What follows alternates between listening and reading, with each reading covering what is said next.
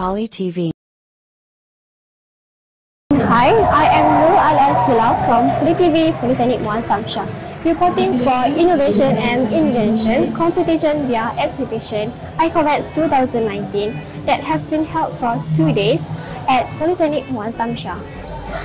Today is the closing ceremony and all the participants will be observed by 16 panels from the industries. Let's check it out.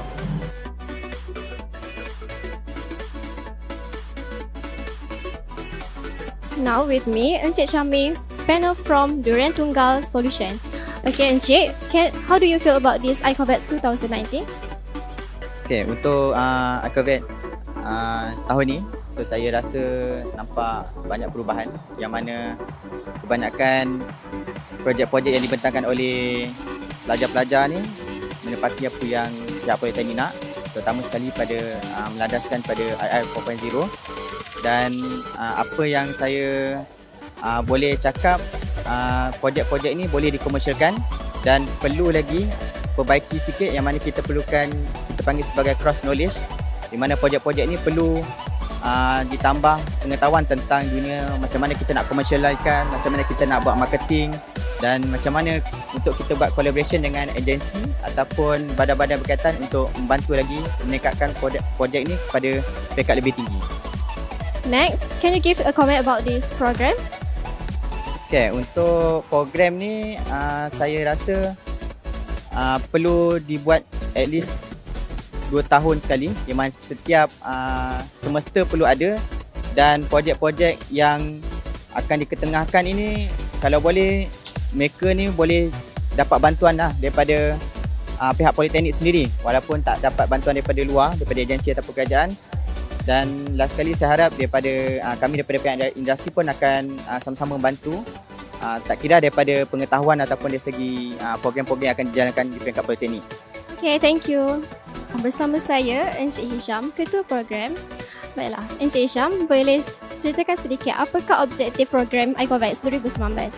Okey, untuk objektif iCOVEX 2019, kita sebenarnya mensasarkan kepada projek pelajar yang kita boleh bawa lagi ke peringkat yang lebih tinggi lah. Contohnya dalam pertandingan-pertandingan inovasi peringkat kebangsaan selepas ni di iCOVEX contohnya, di mana ini adalah platform yang terbaik lah untuk kita mendapatkan satu projek yang terbaik untuk pelajar PMS lah, untuk kita bawa ke lebih lagi lah, ke peringkat yang lebih tinggi. Seterusnya, apa pendapat Encik tentang program yang dilangsungkan?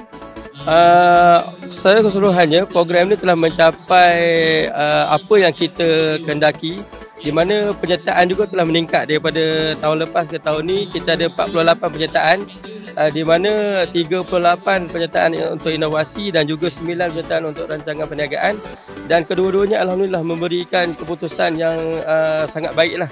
Lebih baik daripada tahun lepas. Bila kita tengok daripada pembahagian pingat pun, dalam pingat emas, pingat perak dan pingat gangsa lebih baik daripada tahun yang sebelum ni lah. Terima kasih sudi meluangkan masa bersama kami. Now with me the winner for this iCOVEX 2019. Okay, can you share with us how do you feel as the winner for this year? I feel so proud with my team because we are together hardworking, and before I want to thank you for my supervisor because always support me and my friend to complete our product. Okay, next, how long does it take to finish this project? Okay, we took around 2 months to finish our product, and alhamdulillah it's all paid off and we'll succeed in program. Okay, thank you. Well, that's all from me, Nur Akila, signing off for PoliTV Eastern Chapter. Innovation make life easier. Live, learn, innovate.